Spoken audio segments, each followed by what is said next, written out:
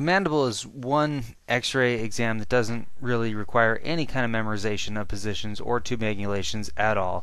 In fact, if you look at the positioning descriptions in the Merrill and Bontrager books, they're really kind of confusing. It's hard to tell what they're saying really. And since the mandible is not really a commonly ordered exam anymore, it's kind of easy to forget exactly what the books say.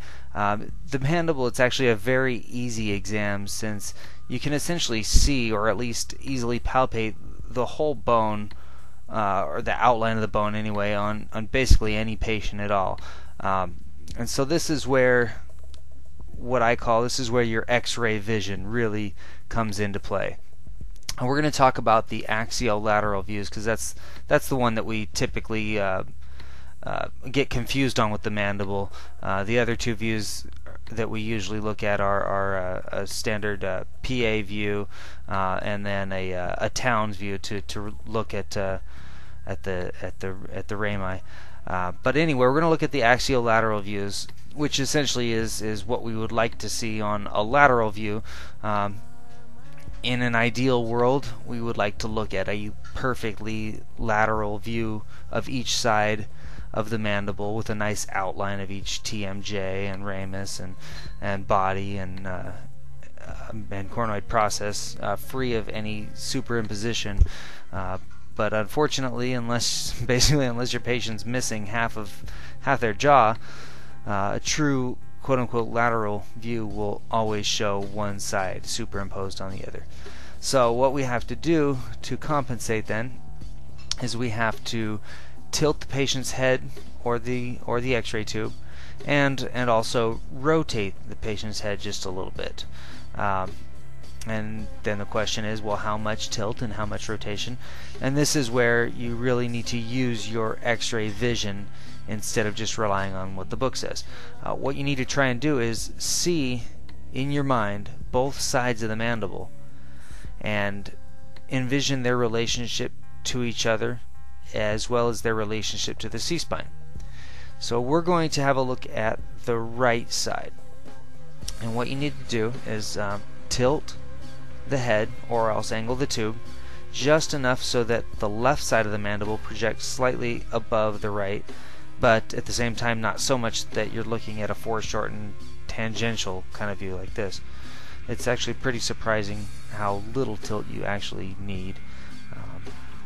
Anyway, once you've established your tilt or your tube angulation, the next step, and this is one that we tend to not really think about, is that we need to think about what part of the mandible we're really looking at when we're doing these axiolateral views.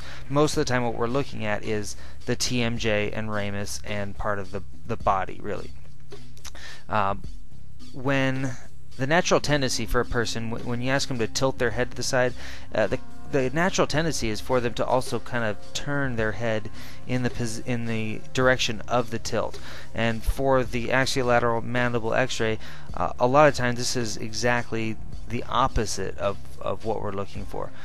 What we need to have the patient do, if possible, is actually rotate their head, either not rotate their head at all, or else rotate the head away from the cassette or the bucky just a little bit, and then raise up the chin slightly. And how much rotation, what we need to do again is use your x-ray vision.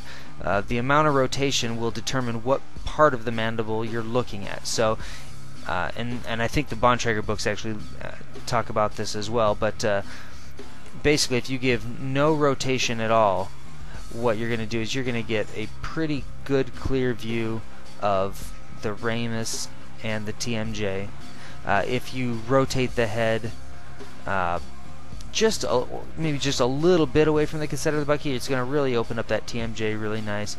If your rotation of the head is toward the cassette or bucky, what you're going to do is you're going to superimpose this TMJ here over the C-spine, but at the same time it's really going to give you a nice clear picture of the body, and then a little bit more rotation towards the bucky is going to give you a nice picture of the mentum.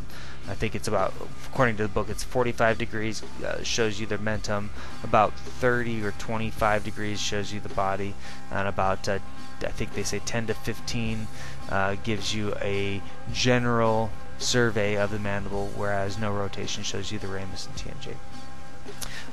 It's been my experience that most doctors actually like to see the TMJ. Might vary at your hospital, but it's been my experience. TMJ is always a good thing to see here. One final note. This is something that, just kind of as a side note, I'll go ahead and call this the Jones method. You might notice that in many instances when you tilt the head, what you're actually doing is you're causing the hyoid bone to superimpose over the mandible just anterior to the gonian. What you can do, if the patient is cooperative, if they can hold their head in place and really listen to what you're saying, what you can do is you can actually depress the hyoid out of the way by having the patient, without moving their head or jaw, just have them hum the lowest note that they possibly can, and this actually presses that bone down. And if they can cooperate, then great. If not, it's not really that big of a deal. But that is the axiolateral mandible. I hope that it has been helpful.